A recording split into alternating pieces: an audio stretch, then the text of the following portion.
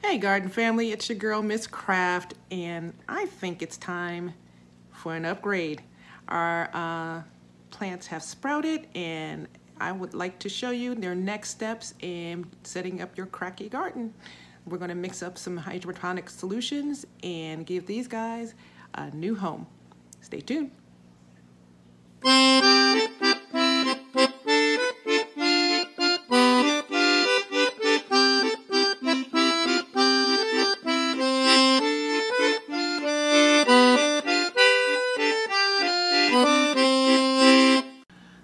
Okay guys, here we go.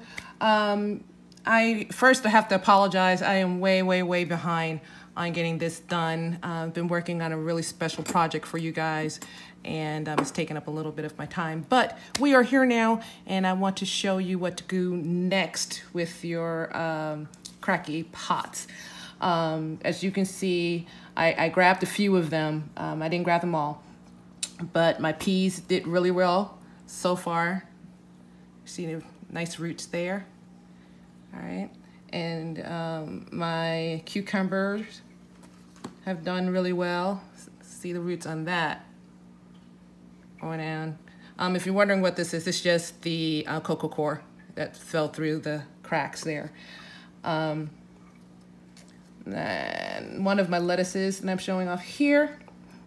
Now 2 sprang so far, and I have 1 lone root coming out, but I do have some kind of trying to peek out. I'm trying to see if you can focus that. Trying to peek out a little bit on the sides there. I did get 2 to spring up, so I'm going to see if I can pull this one out and replant it without breaking the root. If I can't, well, it's a baby green. Then it's going to go in my salad, and then if I can, great, I probably get another head of lettuce.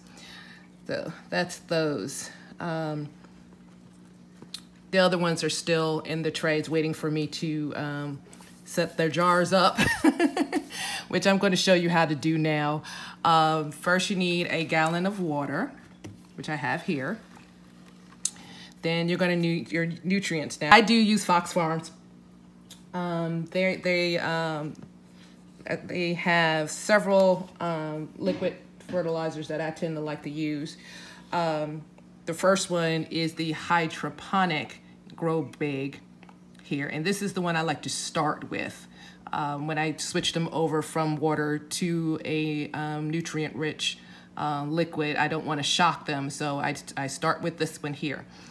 And then later on, I graduate up to the Foxfarm normal liquid plant food that they know.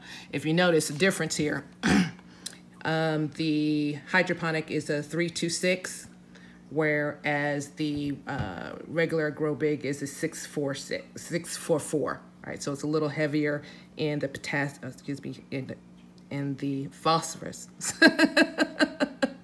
So that's why I go second with this. So I start with this, go with that later on. I also add their Big Bloom, which is more of an organic post jump thing. It's the only way I can explain it. It's concentrated, has earthworm castings in it and bat guano. I'm sure they wanted to put fish emulsion in here, but it would stink to high heavens. So this is just an organic booster, if you will, that I put into this mix as well. So I started with those 2. And then I also add a calcium magnesium supplement here, CalMac. Now this can easily be substituted with Epsom salt, and you can make your own calcium liquid by using like Tums, acids. They have calcium in there, so you can make your own if you wanted to. But this also has some iron in it as well, so that helps with plant development as well. So that's the reason why I like it. And you can see it's a small container, but it lasts me forever, and you'll see why when I actually put this mix together. And one more I want to show you, which will come much later. Foxfarms has a blooming mixture. So when your plants actually go into bloom, so when you're talking about your peppers and tomatoes and in this case my cucumbers, when they actually go to flower, I'm going to change their nutrients to this here, Tiger Bloom. And that's going to be supportive of the flowers here. As you notice, the mix here is 284. The phosphorus is really high here. Okay, so that's what I use. And now I'm going to show you how I mix it up. Let me just move these out of the way so you can see exactly what I'm doing. So I got my little gallon jug here.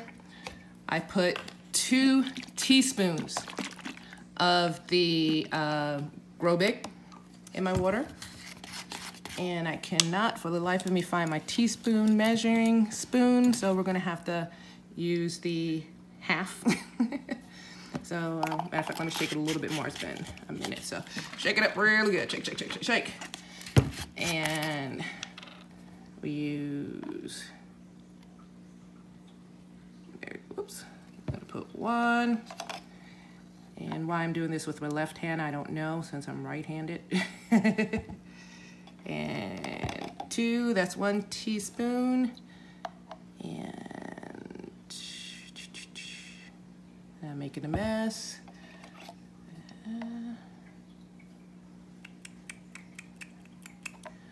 And that's 2 teaspoons. There we go. And then I add 1 tablespoon of the Big Bloom supplement. So I do have that. So we're gonna add. And if you know anything what fish emulsion or any of those other kind of liquid organic things look like, matter of fact, I need to shake this up some more. It's a brown solution, but as you know, plants love this stuff, but it does not smell, so you don't have to worry about that. And as you can see, it's kind of thick because it's been sitting there a little bit, but yeah, there we go. So we put a tablespoon of that in there. Yum, yum, ew. We got that. I may have to add a little water in there, thin that out, but you know, that's the good stuff. So set that to one side. And then I add 1 teaspoon of the, 1 teaspoon of the CalMag.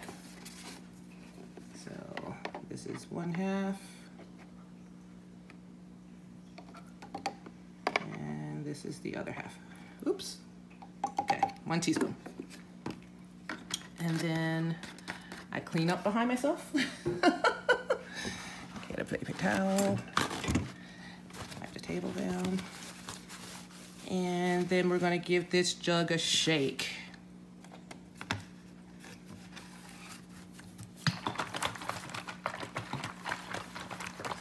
Till we see it all mixed up in there nice and pretty. Shake it up, shake it up, shake it up, shake it up. And it will look something like that when it's all said and done. Nice sperm tea going on here. So the next thing you do is get your mason jar or whatever container you want to put your plant in. Now, I like these UV ones because they block out a lot of light and deter algae from growing. But you can use a clear one and just cover it. A lot of people just take some aluminum foil and wrap it around the outside. Excuse me, algae is attracted to light, and light would increase the growth of algae, and they would start competing with your plant and eventually choke them out, which is why you need to block the light going in. So again, either a really dark jar like this, or get a clear jar and wrap it around. Now this is a wide mouth 64-ounce jar, and I like these because, you know, I won't have to change the water out as quickly as it's often, and the plants would be less disturbed. Now for something the size that I'm growing, I am going to have to change the water a couple of times. You could build a plastic tote of maybe about a 2 or 3 gallon and set it up that way, so you don't have to change this often. But this kind of forces me to pay attention to my plant, so I like using this as well. So what you're going to do is take an empty net cup, pop that right in, and then you're going to take your solution that you just made and pour it to the point where it's just touching the bottom.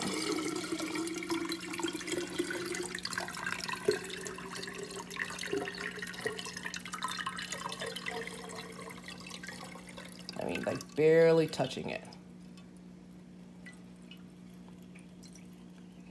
Okay, that's good there. In fact, let me see if I can get you in so you can see. Look down in there so you can see it's like just barely touching the bottom there. All right. All right.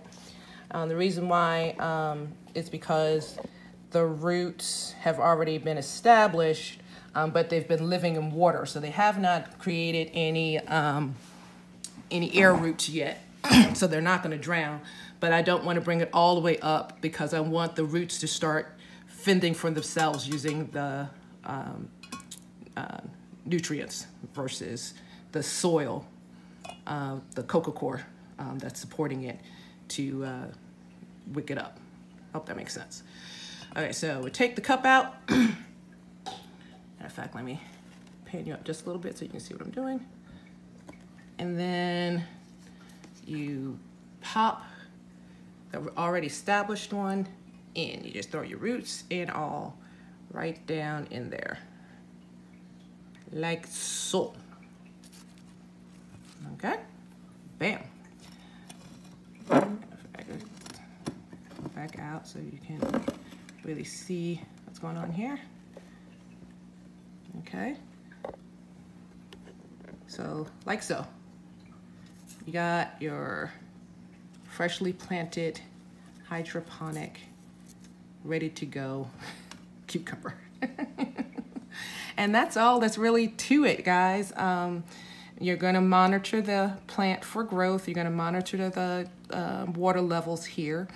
As the plant grows, it's gonna drink up all the water, and eventually there's gonna be a headspace between where you started the plant and the level of water. In that headspace, the plant is going to develop what they call air roots, and that's where the oxygen comes in. This is the reason why it's called a non-circulating system. You don't have to introduce air into the water because by design, the plant itself is going to throw out air roots and breathe through those, while still having the roots down in the water, lower roots down into the water, and drink up the nutrients. You want this to run all the way down, all the way down, all the way down.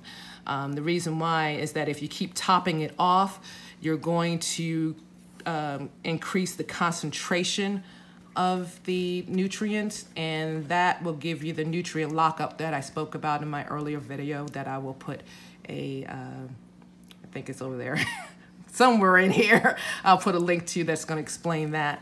But once it runs dry to the very, very bottom, then you're going to get you a new jar, change your nutrients, put that in there, nice clean jar, put your nutrients in there, fill it up to about, say, maybe 2/3 of the way, because you don't want to drown your plant now that it has air roots, and let it grow from there. And that's how you do this. And then you like dump this out, clean it up, of course, disinfect it and all that, and get it ready for either another plant or leave it open so when you make your next change of water, pop it out, pop it in. Hopefully that makes sense. Okay, guys, so that is how you put your plant in hydroponic solution. And there you have it, guys. That's how you set up your Kratky system. We are ready to go. We should see some progress here really soon.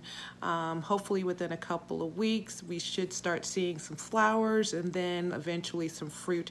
So we will be checking in, and I hope you come back to check the progress on what we've started here. This is going to be really cool.